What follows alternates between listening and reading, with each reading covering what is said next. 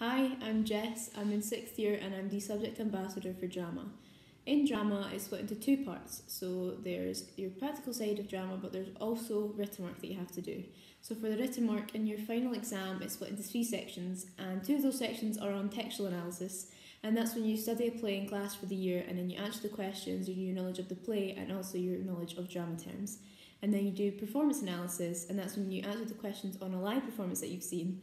So before COVID, we were able to go to the theatre to see performances, and last year we went to see The Exorcist. But this year we're having to watch them digitally, and hopefully by the time that you take drama, you'll be able to go to the theatre again. There's also the practical side of drama, and it's not all about the acting. You can choose to do design, so you can design set and you can design costumes, and you could also do sound. So don't let the thought of having to act put you off taking drama. But for those that are keen on acting, you get to do two performance pieces for your exam, and they're really fun, and the plays that you get to do are really interesting and different, and you really enjoy doing them.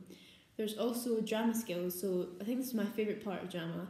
Basically, you get to devise your own piece of drama from a stimulus in groups or as a class, and it's completely free range and you get to do whatever you want to do. When I did Higher, we went from a picture of Anne Boleyn about to get beheaded all the way to Dark Disney, so it's really fun and you can do anything that you want.